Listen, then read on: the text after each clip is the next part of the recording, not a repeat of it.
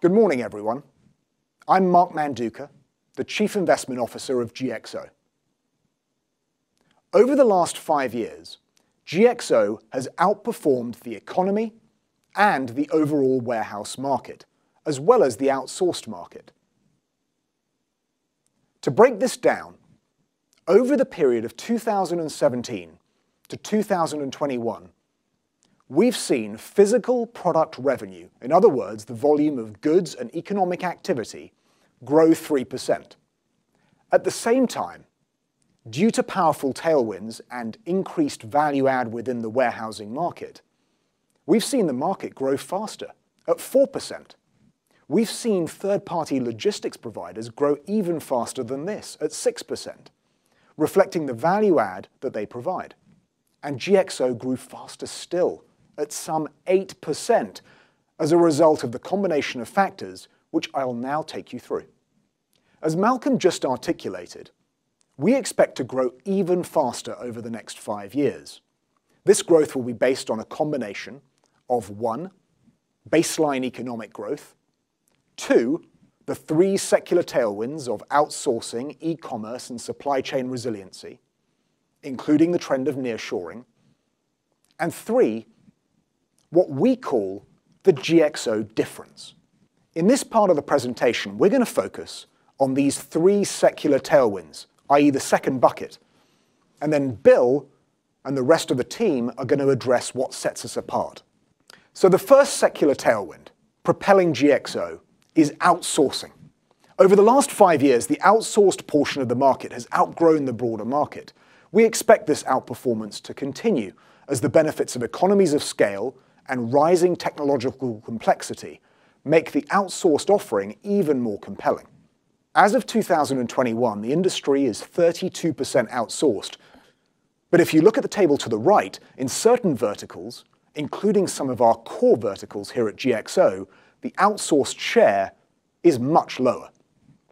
We expect the total addressable warehousing market of $456 billion to grow to $660 billion by 2027, and the percentage of the market that's outsourced to grow from 32% to 35% in the coming years. That represents growth of 58%. Even if GXO were not to win any incremental market share, outsourcing would contribute approximately 2% compound annual growth rate over the coming years. It's also worth remembering within the outsourced market how fragmented the industry is, with the top 5 players in contract logistics having a combined market share of less than 8% of the total addressable market in 2021. When we compare that to similar industries in asset-light business support services, such as contract catering, hotel management, and business services itself, a 25 to 30% market share for the top 5 players is that much more typical. Secondly, unlike traditional brick and mortar, with e-commerce, each item needs to be sorted and separated, and individual packages need to be created to be shipped to the end consumer. This creates demand for a far greater degree of sophistication throughout the fulfillment process and a compelling revenue multiplier effect for GXO. But it really doesn't stop there.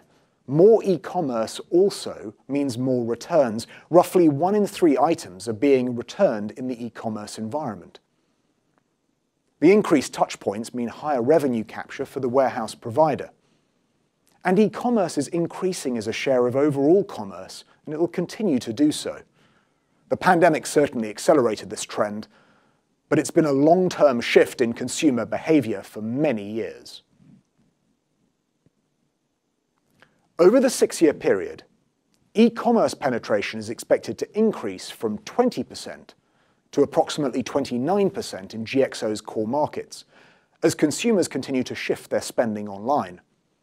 What that means for the industry is an extra revenue contribution of approximately $20 to $30 billion over the 6-year period. All else equal, that equates to the approximately 1% incremental revenue contribution for GXO. The need to make supply chains more resilient has driven a trend towards holding more inventory, the concept of just in case rather than just in time.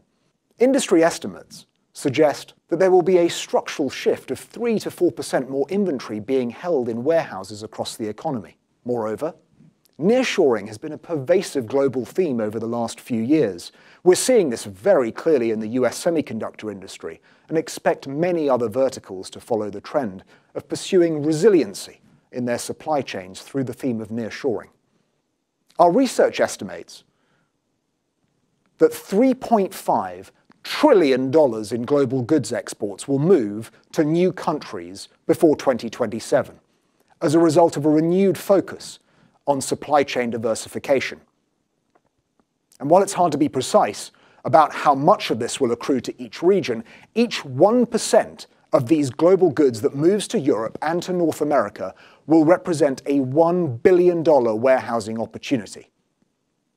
Combined, we're confident that these factors will represent an annual incremental revenue growth of 1% for the industry over the period in question. So, all in all, based solely on the baseline economic growth and those three secular tailwinds that I've discussed, we're expecting between 6 to 8% annual growth in this business. But that's only part of the growth story. We're going to continue to take an outsized share of the market by leveraging that GXO difference. And now, I'm going to turn it over to our Chief Commercial Officer, Bill Frayne, and the rest of the team, who are going to specifically address why we're continuing to outgrow the market and the GXO difference.